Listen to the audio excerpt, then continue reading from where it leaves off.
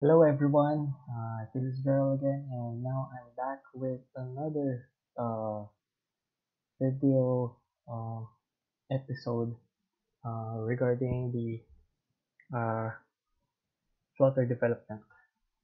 Okay, so let me just open my Visual Studio Code and my Android Studio emulator. So in my previous video, I did a simple Hello World application, a mobile application uh, using Flutter framework. And now I will be introducing a simple state management through stateful widgets. So let's open this. Okay. So while we are waiting for the emulator to show up, let's create a new project. And I'm gonna call this project counter app stateful. Okay. So I'm adding the term stateful just to distinguish um, this type of or this type of state management from others like block, provider, RX data, and so forth.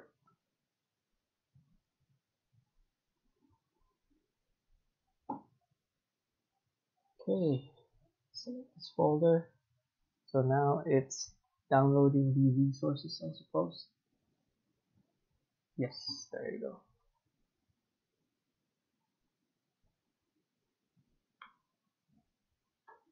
And just like yesterday, we will be doing this from scratch. Uh, so later on, I will be deleting this test folder.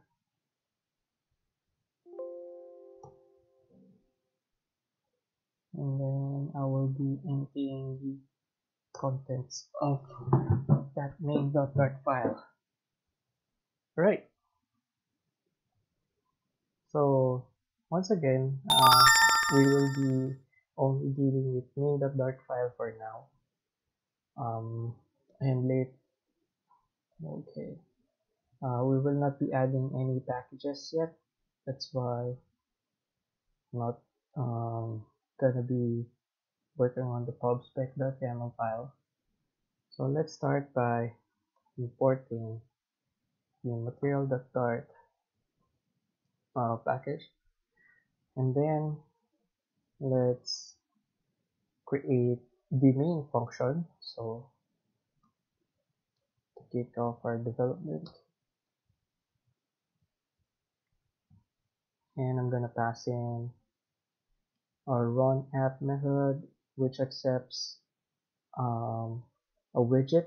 So let's just name the widget uh, home page for now. Okay, let's refactor this. So this home page will be okay. Let's just create a separate folder for the source, and then screens,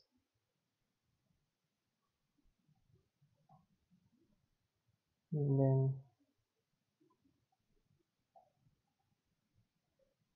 home page dart, and then again I will be importing the package, and then this time I will be creating a stateful widget. So there you go, home page, and then I'll save it, and then in the main.dart file again I will just press Control dot, and then I'll just select this, and voila, I think it's good now.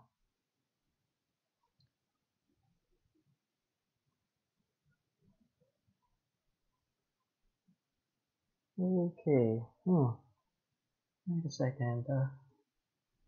I think we could just refactor this a little bit. Since I would want to separate, um, I would want to create another widget uh, that is apart from the home page. So I think we could refactor this. Oops, sorry about that.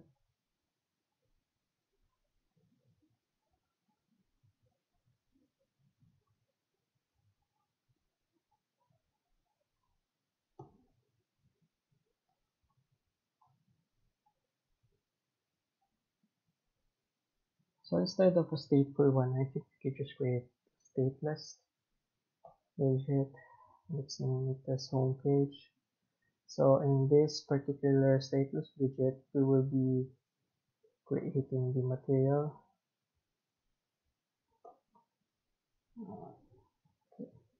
We will be building the material app widget. And inside of it, we could declare theme. Uh, we could specify the theme data with a primary swatch of, let's say, what color? Like colors dot deep, or what about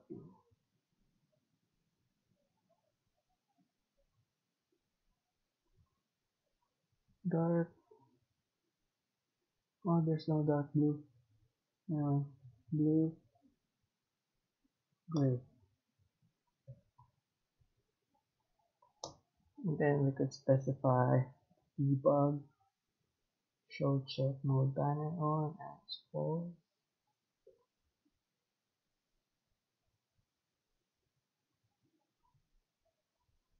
Okay, and then let's not forget about the home. And this home right here uh, requires a widget, which will be our default routing for the app. Okay.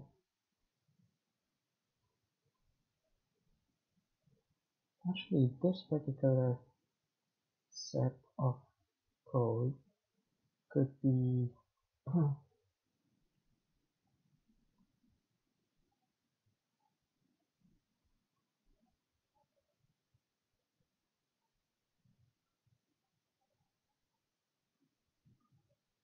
uh,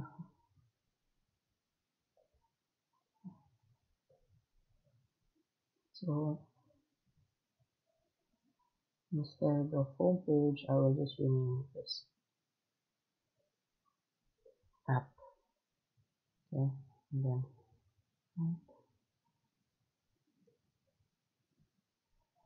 okay, so I did this because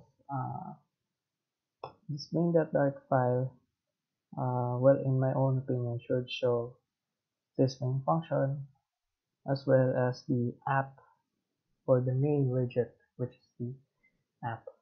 And this time I will be uh, okay, creating a new stateful one. And this stateful widget will be the home page actually. Okay.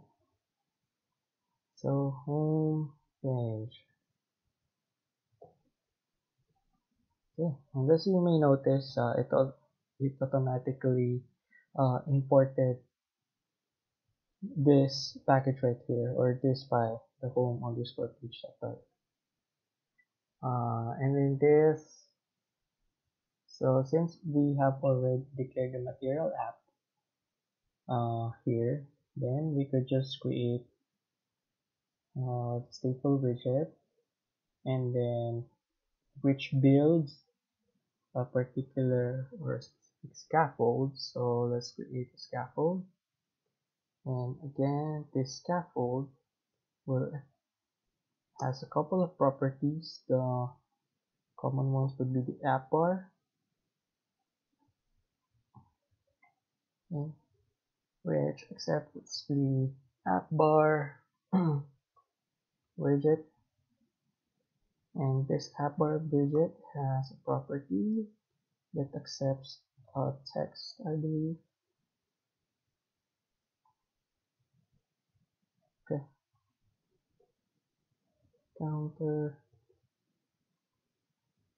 app state. What is stateful counter app? Okay, and then I will just press F5 in order to launch the uh, program in our emulator right here. So again, since this is the first time to install this app, it will take a couple of minutes, but it's worth the wait because later on we will just reload this very easily.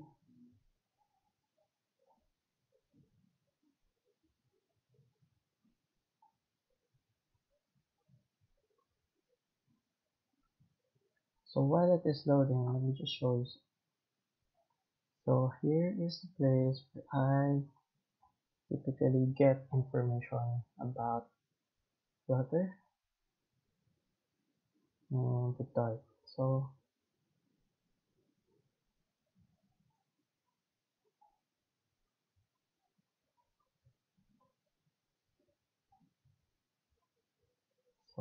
I'm going straight to the documents or documentation. And also I could uh, click this menu to search something. Let's say stateful widget.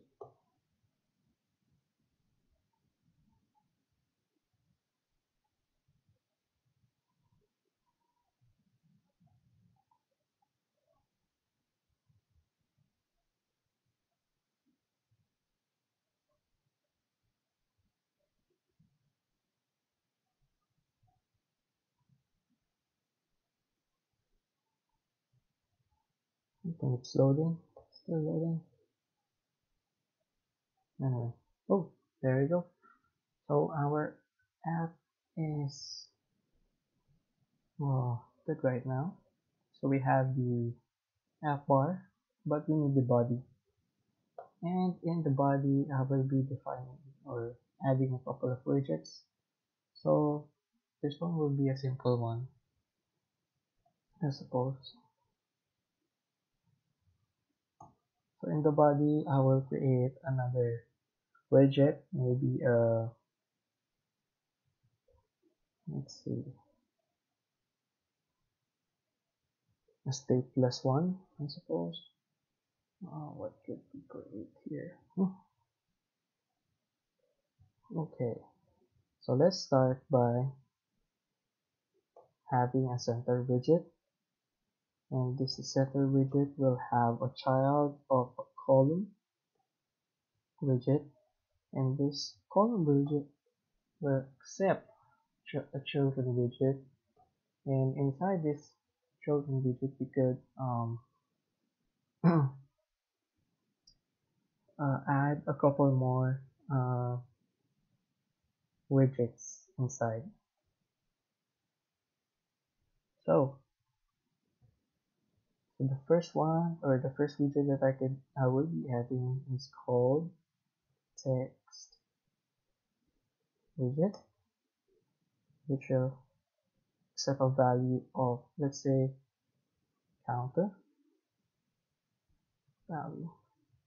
Later on, this value will be a number, or we'll just take a 0. Okay. Another widget would be a set of rows.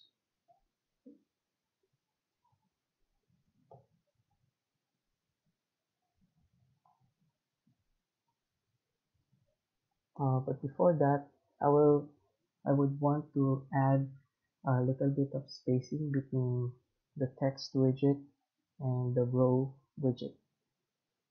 and I will declare a size box here, and this size box will accept a height property value of, let's say, 20 pixels. Okay, so now let's work on our, oops, there you go. As you can see, there's 0 right there. Let's change the styling a little bit.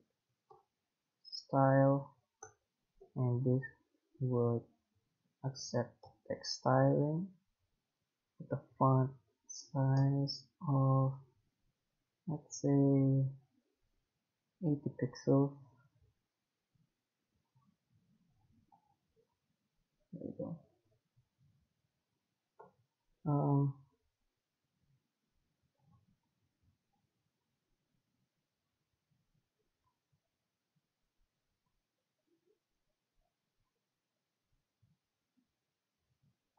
okay.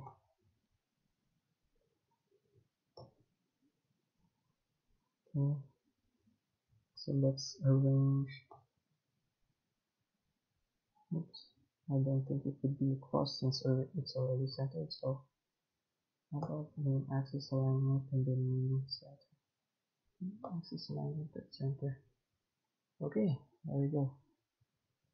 So we now have the value, and it will have a spacing of 20 pixels. Now let's work on a row. Now a row, we will add two uh, button widgets. So I'll raise button widget,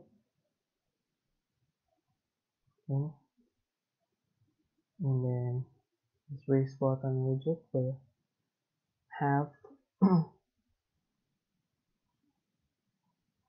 a title, or let's see the required one, on press function. So okay, so it requires an on press function. And then aside from that,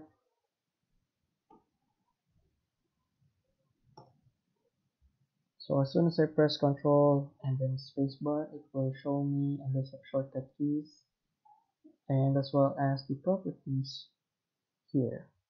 So I will add the child property that will accept an icon, and that icon will be add.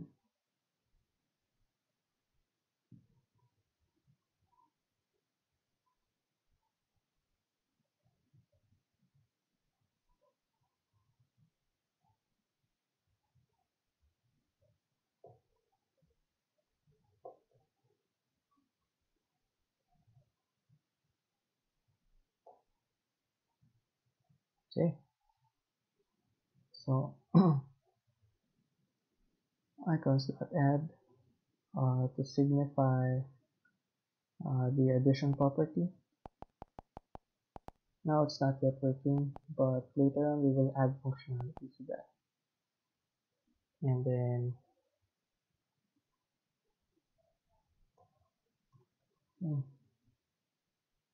let's see.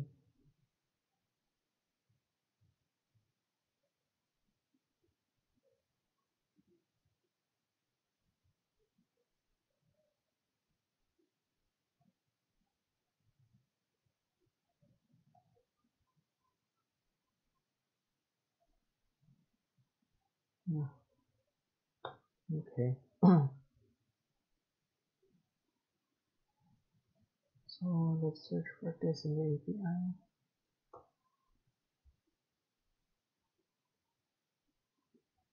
Okay, you will be seeing a sample uh, around button in material applications. Okay, Maybe I would want to have this one instead. Floating action button.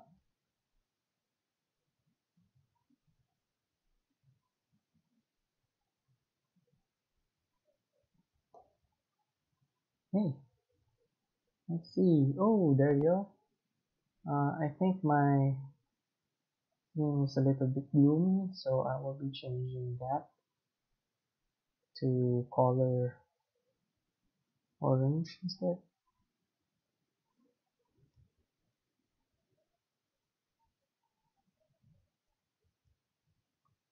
Yes.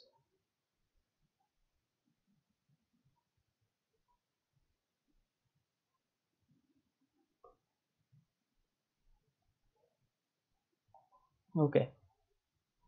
So again, this time we'll be adding another spacing. But let's just duplicate this and then remove. Okay, so as you can see, our values are showing up right away. As soon as I hit save, I will be adding a space between those two buttons and size box with a width of 20 pixels. There we go.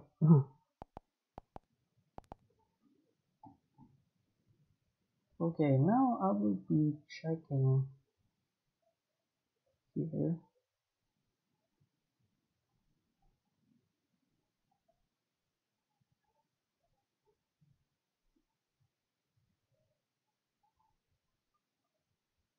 Mhm.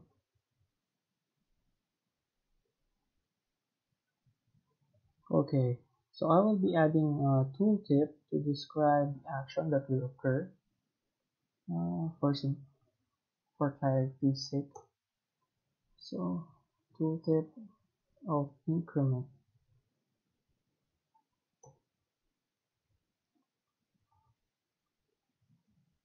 and another tooltip of decrement.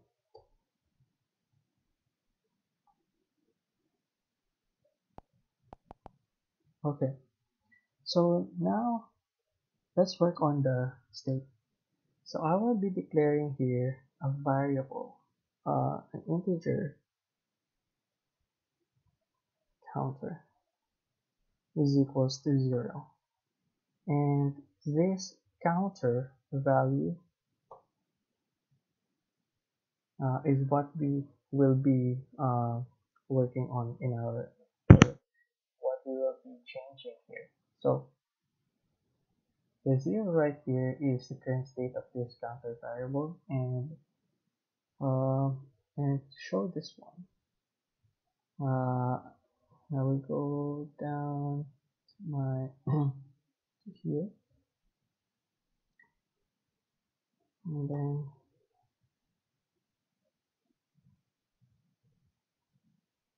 okay,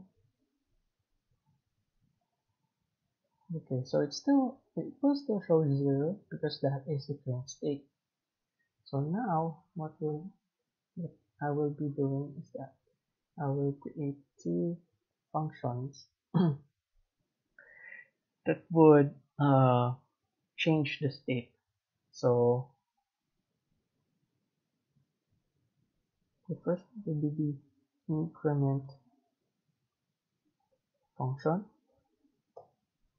and the second one would be the decrement function. Okay, to change the state of our to change the state of our underscore counter, we'll be set doing uh, set state.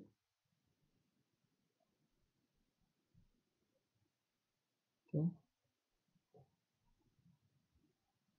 and okay, inside the set state, I will be doing underscore counter.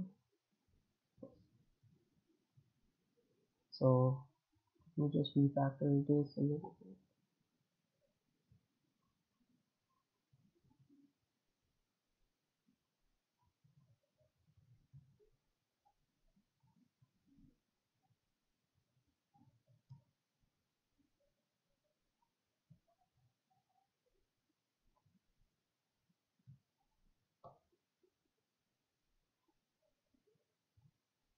No, it's ugly. Okay.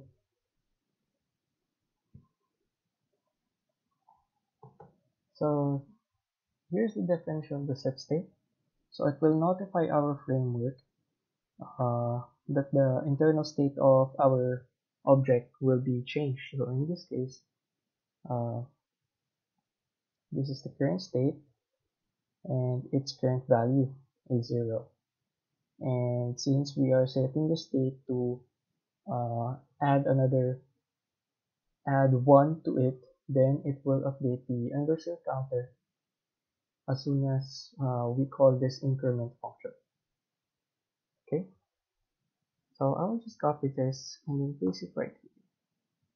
And this time I will replace it or change it to two minus signs to signify uh, counter -1.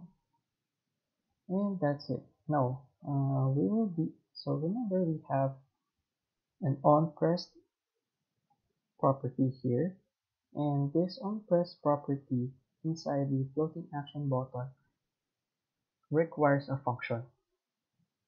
So this time we will be calling the increment and the decrement functions here.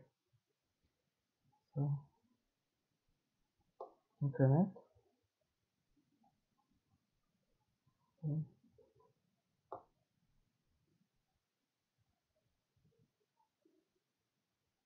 So let's just click hard restart, trigger hard restart,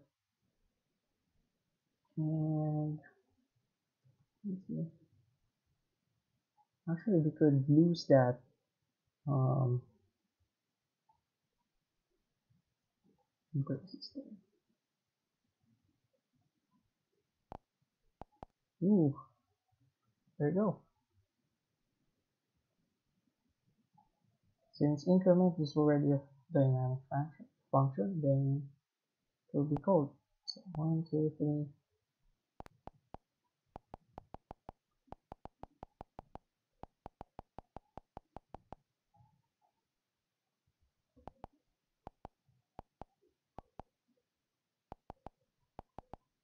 There you go. So we have a stateful counter app working right now.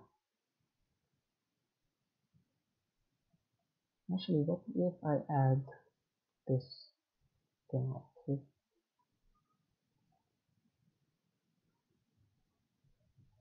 It will not work. Okay. So we'll just call the function by the name.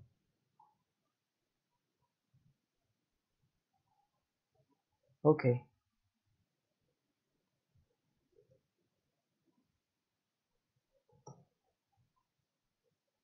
So I'm just adding a void keyword since we are not returning anything uh, from our function.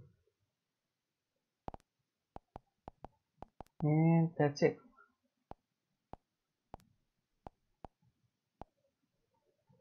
So I think that will be it for our episode. So just to summarize, if we're going to create, or if we're going to be utilizing a stateful widget, then we will be able to change um, a data inside of it, or even outside if we declare it on a separate page. Um, this is the difference between the stateful and the stateless widget. With the stateless widget, like this one in the main function, it doesn't contain any state. Okay, uh,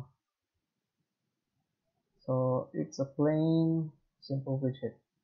But with a stateful widget, we're declaring a value right here that will contain a state. So in this case, we have an integer uh, variable called underscore counter, and the current state of it is 0. And inside of it, of this class, homepage state class, we could add to or add multiple values as well, or multiple functions.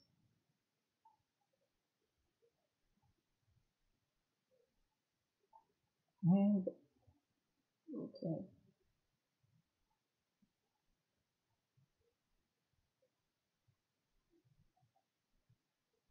And also we learned about adding couple of widgets, new widgets from yesterday. So we added a floating action